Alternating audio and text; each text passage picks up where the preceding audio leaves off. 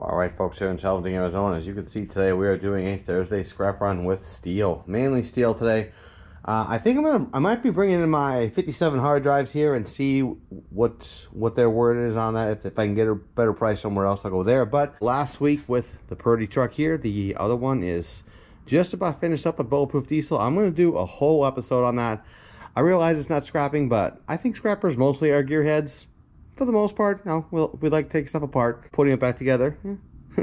But I'm gonna make a special episode on that. But let's go see. So we got a little bit of steel here. Anyways, and we got a little steel meal here, and we'll be running this on down. And like I said before, this truck is not as big as my diesel beast, so it fills up a lot faster. But anyways, let's get this thing filled up and see what we get. Give not that this guy needs a shout out, but one guy I listen to a lot is a guy named Steve Lato. He's a lemon law attorney out of Michigan. This guy really has some good stuff. If you want to, he's great because you can listen to him. And really cool, interesting stories. Listen to Steve Lato. I listen to him a lot when I load up, when you see these in my ears. That's who I'm listening to. Give him a listen. Really good stuff.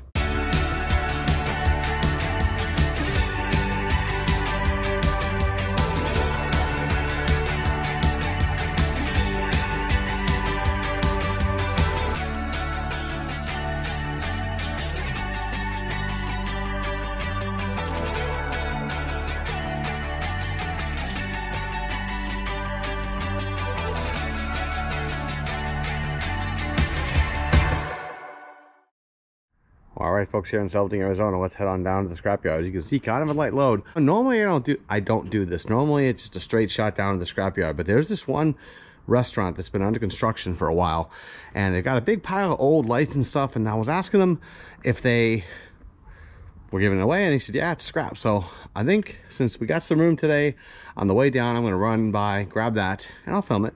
And we'll run down the scrapyard and see what all this gets us. And let's also not forget about the hard drive, and if I can get a better price somewhere else, I'll go there. But if I can sell them there, we'll try today. Let's head on down. All right, this is the place. We'll see how much we can grab. We're going to talk to him first, though, and make sure before we go start grabbing. All right, folks, he's going to go check one last time, make sure, and we're going to grab as many as we can. He gave me permission to discard the plastic in the dumpster, so that's pretty cool. And we'll wait and see.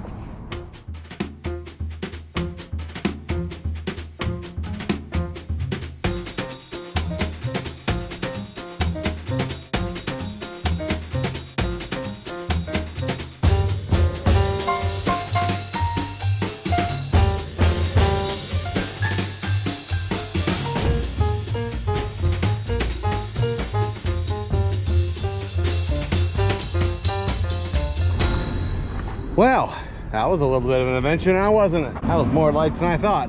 Good Lord. Okay, well, hey, we got these all loaded up.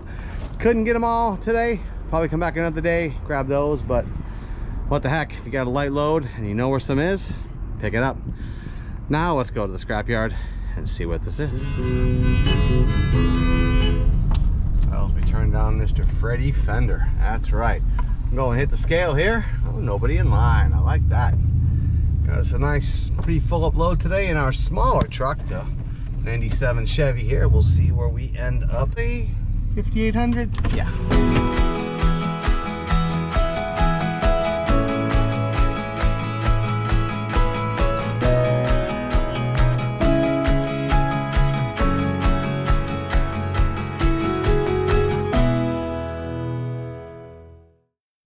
$49.80, 4980. Not bad. Well, all right, folks, here in Salvaging, Arizona. Looks like I forgot to do a wrap up, so here we are on my phone.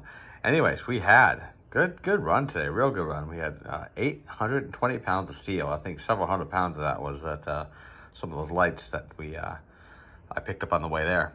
That was 6 cents a pound, 52 bucks. And the hard drives, I had 66 pounds of hard drives. Good God, I've never had that before. 45 cents a pound for just right at 30 bucks for 82.10. So not bad. Thank y'all, folks, and let's go do some scrap. No, I don't think so. And as Sir Elton John so eloquently put it, the bitch is back. That's right, the diesel beast is back from Bulletproof Diesel here in Mesa, Arizona. Now I will be doing a full episode on the bulletproofing of this one.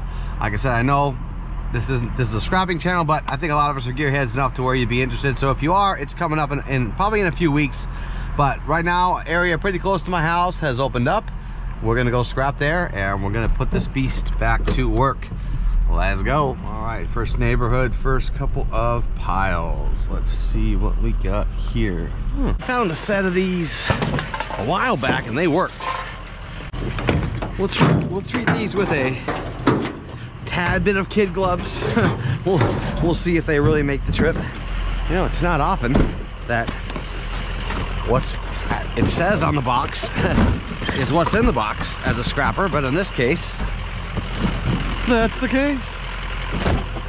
We done got us a microwave. Oh, wow. Again, should we start taking bets, folks, of whether or not I wind up with my clippers at the end of the day? There's its first ride on the side rails there. Okay. Little box, okay. Got a few things in this one. I'm seeing a lot of wire cabling, but I'm not seeing metal, electronics, breakers. Okay, there's another one. It's weird. There's like all these odd wires sticking out. Good wire, not bad. Well, there are a few huge piles on this road. We'll see what we got here. She sounds like a beaut, doesn't she? Purring like that 6.0 should purr. All right. A bit of aluminum, flashlight. Oh. Okay, it's a big pile, and as you can see, we are in a very nice part of town here. Man, what is this thing? Oh, that thing is heavy. On volume alone, and the fact that light fixtures are sticking out is worth stopping. A ceiling fan? No way!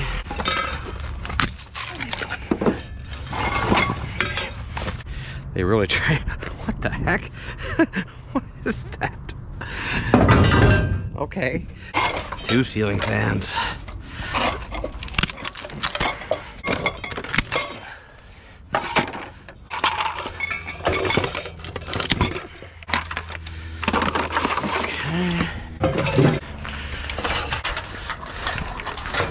We'll take a quick look there. Quick look.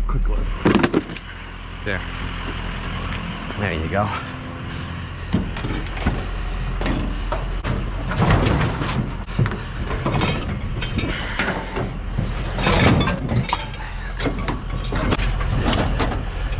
Alrighty, Paul. I think I remembered my clove hitch from Boy Scouts. Did I do it right? The rack is back. Yay! Oh, aluminum. All right.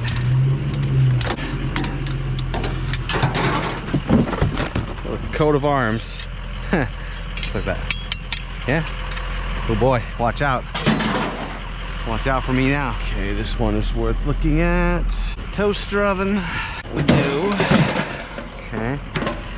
You know, last time I wasn't cutting cords off as I went kind of as an experiment, and yeah, you need to. it was a big, you know, they're just sitting out there. When they're connected, it's just an enormous tangly mess. So, okay, that's a little heavy. Well, there's a little bit of metal there. Insect killer. One box with some things sticking out. There it is. Okay. Oh wow. Okay. Well, this looks like all metal. I mean, I'll be taking the whole thing, looks like. My dad had one of these. My dad was a welder. I used to find these all the time in the garage. There's brass and all that. Cool. Well, let's quit reminiscing and start throwing. How's that sound? All right. Well, all right, folks, here in Salvador, Arizona, got the Scrapper's Delight, or Scrapper's Dilemma, as some might say. The breakdown. Breakdown, go ahead, give it to me. We're going to be putting this on high speed. All this stuff getting busted down.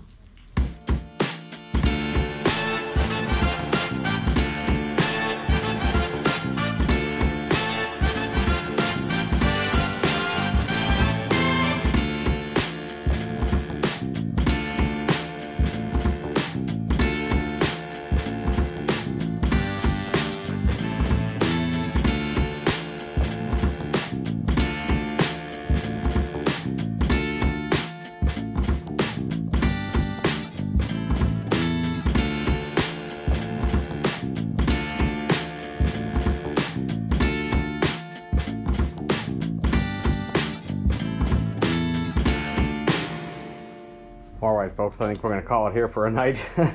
Okay, well, I started out with some little minor things here and ended up with this. What turns out to be a 1984 3-projector screen. The old 3-projector ones, you know, from back in the day, those ones that weighed a ton. I found this out there, and boy, was it an adventure taking it apart. Let me tell you, not just from this, but just all the steel shred. There's a massive amount of boards, aluminum, stainless steel, just tons and tons of wire. This how it's probably toss of steel shred, and then the yokes on. Yep, the bad jokes are coming, folks. Anyways, here are the yokes. Good stuff. Nice. The red gold nowadays. Hope y'all enjoyed this. I did. I find this cathartic. I like doing this. This is fun. If you like this, keep tuning in. Let's get back to what we were doing.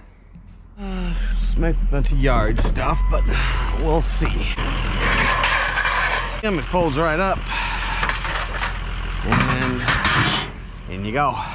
Sorry, folks, I keep forgetting to turn on the camera before I get in here. What is this? Anybody know what this is? Take one. Complaint department. Please take a number. Someone will be with you as soon as possible. What's this? I'm gonna control. With this, I'm gonna control your life.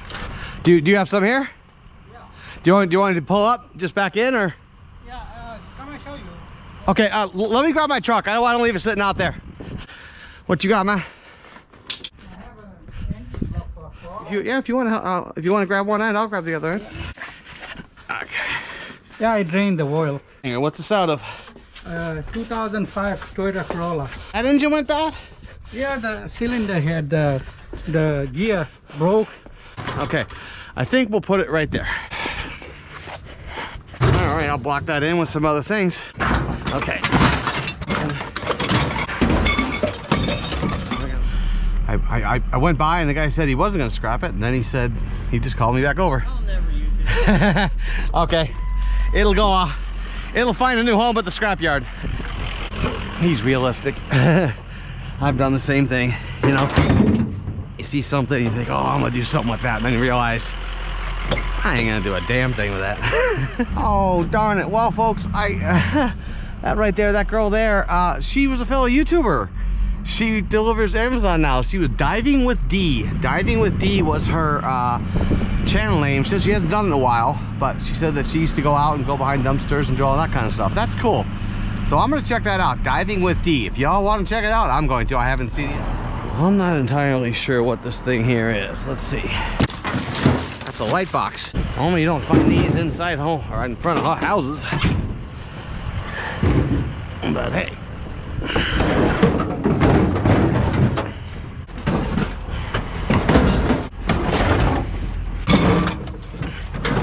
Kitchen sink. Yay. Some lights, looks like.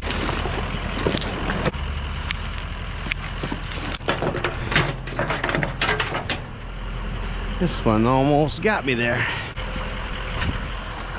All right. What are these?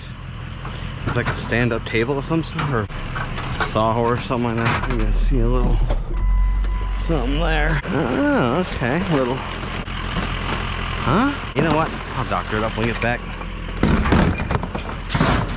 Whatever that is, it's homemade. Alright, let's see what we got in char. Check the boxes. Copper. Copper. Look at that. Big old zip ties. Heck yeah, why not? Copper. Little bitty bits, but Red Armor oil cleans and protects. I'll take oil every day. Let's see what we got here. What is this? I think coffee maker. I want another one. Clippity clip, and we walk away with 2 Keurigs. Okay. Well, it's an old antenna. Well, you don't see those very often, now do you? I like when I see lots of totes. Okay, a lot of camping equipment. And I'll take this old Coleman. Wow. Whew. Man, you don't see those much. That reminds me of Boy Scouts. this at? Yeah. Bungees. Yeah. I know what that is. That's a toilet. We ain't doing that. Wrangler. No fault denims. Or my son-in-law is into vintage clothing, so I think he'll like that. Like I said, it's always worth checking drawers, even though 99.9% of the time they're empty. That'll all go. Let's see what's in the totes there. We got some light fixtures. And I don't know how to blur yet, so there's stuff in here that I may be cutting. I may be cutting a lot on this one because this bag is full of porn. So if you see me jumping around a lot, that's why, because there's wires and porn in here. Why? Got those. Okay, take that. Drove by thinking it's just a cabinet, but I thought, oh, what the heck, we'll have a look. And yeah, it does.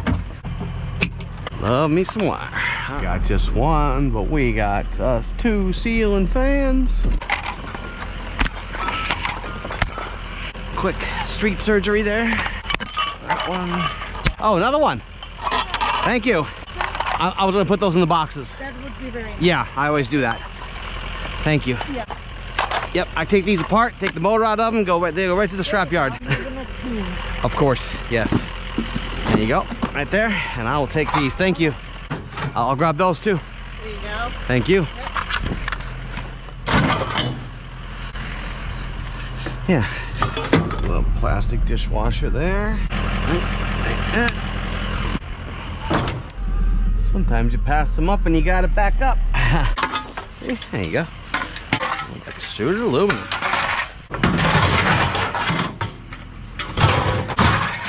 Folks have been awfully friendly today. I like that. It's been very nice. Oh, we got the old trampoline. Well, not as much metal this time. Usually there's a whole bunch more. Oh, you got some more? Yeah, give me a minute. Okay, cool. Oh, there you go. I got a little bit more. I was thinking, whenever I get these, there's always a ton of metal. I thought, man, there ain't much metal here today. But thank you.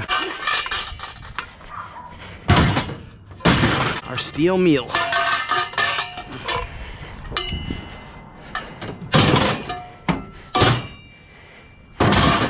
Thank you, sir. It's a brand new tailpipe, never been used. Really? Yep, still got the tags on it. Wow. Well, you don't see that often. Folks, almost passed this one up here. Again, big old boxes, never know. Little garbage disposal. A little bit of wire. Volume low on that one's worth looking into. Okay. Okay, so we got this.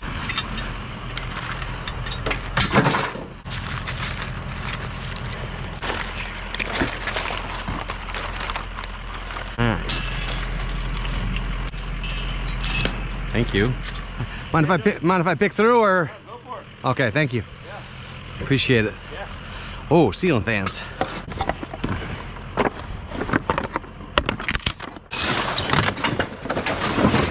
You're a little too large. I'll take a truck full of ceiling fans and electronics all day. Dude, that's a funky looking one, isn't it?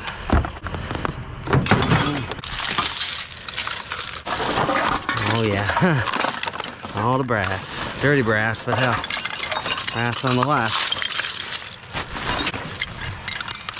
This was definitely a lock clean out here, or a lock change out.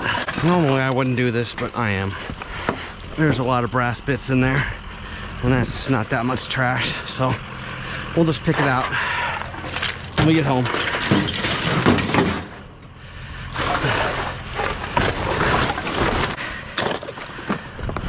Right, that was good. That was really good.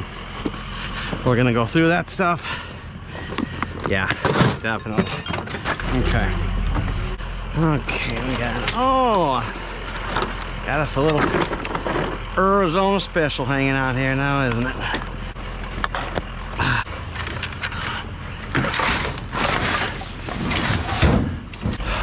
Saw. Okay. full? Yeah. Yep. Always take the spray paint. That never know. What you gonna need? Generac with a Briggs & Stratton mower. Oh, that's cute. Dominic, Ashton, Haven, 15. That's cute. Why throw that out? Why throw that out? I don't get that. I'm big on memories. I really am. But I am definitely one for not throwing away memories. And boy, do I find a lot out here. I definitely am saving mine for my children, so hopefully one day they'll look back and see their crazy ass grandpa who used to drive around and pick up stuff on the street. Yeah, there's some car parts. Hey, mind if I grab your car parts there? Thank you, sir. I will load them up.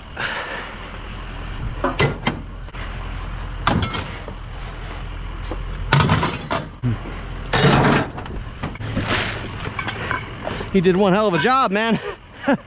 You trade out all the axles and everything? Huh? Really? One of them, yeah. That one. That one? Yeah. Yep. Oh, yep. Yeah. Yeah, this good heavy metal. Okay, looks like it's TV day here at this place. Folks, I've said this many times before, just the mix of suburbia and farms. So what happens a lot was, like I said, these were old farms, and so this was like the main farmhouse, and then behind it was the farm. So a lot of times what you see is the farmer kept this big swath of land, like here, and then sold it off to suburbia. So it's pretty cool. So you start out the neighborhood with the old farm, and then you got the suburbia. I think it's pretty cool. I really do. I like these neighborhoods. Well, all right, folks, here we got a nice quiet place here to sit. We're going to do a PD story time, yes, and today we're going to talk about the Police Academy. Not the movie, but my Police Academy. Starting in April of 1997 to August of 1997. Now, the pre-hire process, that's a whole nother thing. That's deal with that another one. But let's talk about the academy. Now it's called the Phoenix Law Enforcement Academy. That's where they teach you to be a cop. And one of the biggest things that they have you do there is running. And I know when you see me, boy, Steve, you look like a runner. Huh? No, I'm not. I was not a runner. In fact, I prepared by running at a high school track, and unbeknownst to me, they take you out at South Mountain and you run in the desert at South Mountain on the desert trails, up in the mountains and up through and back. And boy, you want to talk damn near heaving. In fact, I remember the first day they did the 1.5 mile test, which you have to do under, I think it's like 14 something. I think it's been lowered since then. But and then they took us right out to the desert. Man, I was completely smoked, absolutely smoked. This was 1997, so I showed up there. I was about a good 20-25 pounds overweight, and my ex-Marine drill instructor walks up to me and he looks me up and down and he says, "Boy, I bet you'd like a cheeseburger right now, wouldn't you? Bet you'd like a big old pizza with extra cheese, wouldn't you? Bet you look down, you can't see your feet, can you?" Yeah, that's exactly what he said to me. And he put me on a program to lose weight, and I lost that 25 pounds in the academy. So that was ain't no PC. Firearms training, that was interesting. I was issued if you've seen in my other videos, issued a Glock 22 Model 40 caliber, no compensation, basic bare bones. In fact, you could not install an aftermarket trigger. It had to be a full 5-pound trigger, and it had to be bare bones. The only thing you could do really was put night sights on it, or a grip if you wanted, etc. But firearms training was pretty fun. I mean, you really see who knows guns, who doesn't, and whatnot. And you fire your pistol, and they also had us fire a little shotgun, even though I was never issued one. That was pretty fun. Riot training, that was interesting. Riot training, basically they had us all pair up and we got our shields, and they gave one side tennis balls and the other side shields, and the other side's throwing tennis balls, and it's kind of funny. I got a picture of it where there's two warring sides against each other. I thought that was pretty funny. Driver training, boy, that was fun. Let's hold off for just a second. Let's wait to see passes. Okay. I don't know what about PD story time makes people want to go out for a walk and walk their dogs, but boy, I sure get it. Anyways, driver training, boy, that was fun. The driver training track is out. It was way out on the west side of Phoenix, out by reclamation ponds where they let sewage water sit. Boy, that was nice, especially when the wind kicked up. Oh, hey, there's a fellow scrapper right there. Look at that. Especially when the wind kicked up. Boy, that was fun. Smelled like just what you think it smelled like. Anyways, it was like a movie. You know, like when they show like the old cars and they take the tarp off and it's covered in dust and flat tires. That's exactly what those cars look like. Like 92 to 96 Chevy Caprices covered in dust. And I don't mean it covered.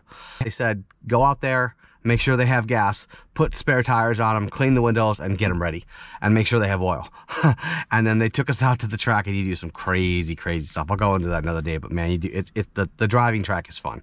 To get to drive like a maniac and get paid for it. I mean, come on, you can't beat that. I graduated the academy at 92%. A girl beat me out by like 0.8%. I was almost #1 academically. So hey, yay for me. Last one. We'll end this with a little funny story. Being late to the academy is not good. So you're brand new, you're on probation, you are not late to the academy. Heck no. Well, one day I was, and it was a day that was a very important day. I forget what we were doing, but I was 2 hours late. It was toward the end of the academy, and I was I woke up a full 2 hours, and you've never seen me drive from Chandler, Arizona to South Phoenix so fast. And I got there, and I'm sure y'all remember back in the day they used to put people's faces on milk, or missing children on milk jugs. Well, when I walked into class 2 hours early, just like in TV, you know, he stopped the class and he called me out and embarrassed me, and sitting at my desk was a milk jug with my picture on it. Someone had found an old milk jug and made a copy of a picture of me that they had from my ID, and so now I was missing. He goes, "You're missing." The punishment he gave me, I think it was, oh my God, push-ups, sit-ups, trail runs, you name it, thousands of them. It was insane, and they're big on punishment there, but that's how I was a missing person at the academy. But no, it was fun. Looking back on it, sure wasn't fun then, but hey, that's PD's story time for today, the academy. Let's move on. Well, that other scrapper there passed him up an Arizona Special. Let's see if I can get it. Oh yeah, we're gonna get it. There you go.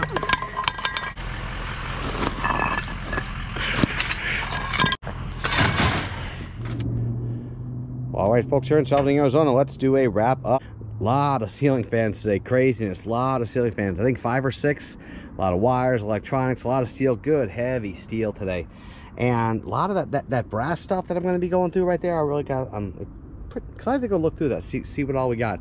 But definitely got a really full load. Glad that the beast here is back. Also, ran into a fellow YouTuber. How often do you run into a fellow YouTuber just out in the wild? A scrapping YouTuber of all things. Diving with D was her name, and that's just crazy. I looked at her. She hasn't put out a video in a couple years, but you know, give her a shot. Maybe who knows? Nice gal, real nice gal. But anyways, folks, thanks for coming along. We're gonna get this stuff all put away, and we'll see you on the next one. Thanks for coming. Bye.